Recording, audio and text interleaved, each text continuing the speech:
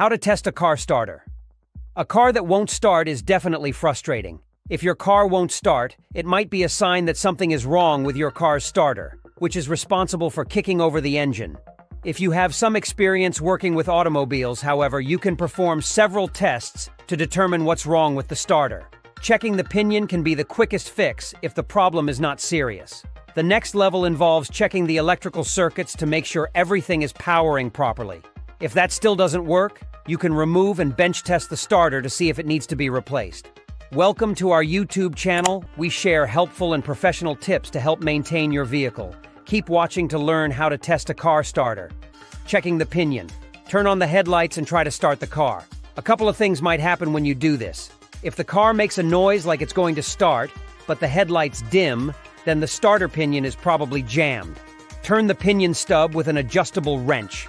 The starter is a large electrical motor in a cylindrical housing, and it's usually bolted to one side of the engine block. If you see a small, square stub sticking out of the end of the cylinder, turn it with your wrench until it moves freely in place. Try starting the car again once the pinion can move freely. Rock the car if you see no stub and have a manual transmission. Turn the car off and put it in second gear. Release the emergency brake and rock the car back and forth. This can loosen the pinion. Testing the electrical system. Visually inspect the battery terminals. Pop the hood of your car and check the positive and negative terminals of the battery. If there is any dirt or corrosion, it can cause a bad connection and a lack of power to the starter. Test the battery's voltage with a multimeter. Set your multimeter to its DC setting and its dial to 20. Place the red probe on the battery's positive terminal and the black probe on the negative terminal. You'll get a reading above 12V if the battery is working properly. Visually inspect the solenoid. If you try to start the car and nothing happens and the battery seems to be powering properly, then there is likely a connection problem with the solenoid. This device is a small cylinder usually attached to the top of the starter. Visually inspect it to make sure all of the wires running to it are connected properly. Use a circuit tester to see if the current is getting to the solenoid.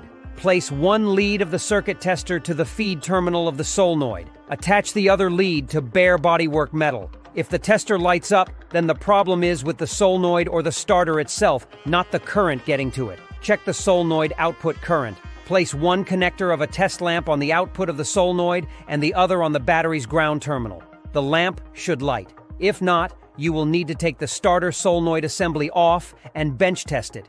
Bench testing your starter. Remove your starter. If you hear nothing when you try to start the car and the electrical circuits seem to be okay, then there is probably a problem with the starter itself. You'll need to carefully disconnect the starter's wiring, unbolt it, and remove it from the engine block to do further testing. Attach jumper cables to your starter. Take the red jumper cable and connect one end to the positive terminal of a car battery. Connect the other end to the thick positive post on the starter's solenoid. Attach one end of the black jumper cable to one of the starter's ears and its other end to the negative battery terminal. Connect a wire to the starter's small terminal. Take a few feet of insulated 16-gauge wire. Strip one end and crimp it onto the small terminal on the starter. Go ahead and strip the other end as well, but don't do anything with it yet. Hold the starter down with one foot. When you bench test the starter, it may move around and shoot some sparks. Holding it down with your foot prevents it from jumping around and causing injury. Touch the other end of the wire to the positive battery post. When you do this, the starter pinion should move and spin. If it doesn't, then the starter is bad and will need to be replaced. And that's a wrap on how to test a car starter. If you found these tips helpful, don't forget to give us a thumbs up, subscribe for more DIY automotive content, and hit that notification bell. Drop your comments below if there's a specific topic you'd like us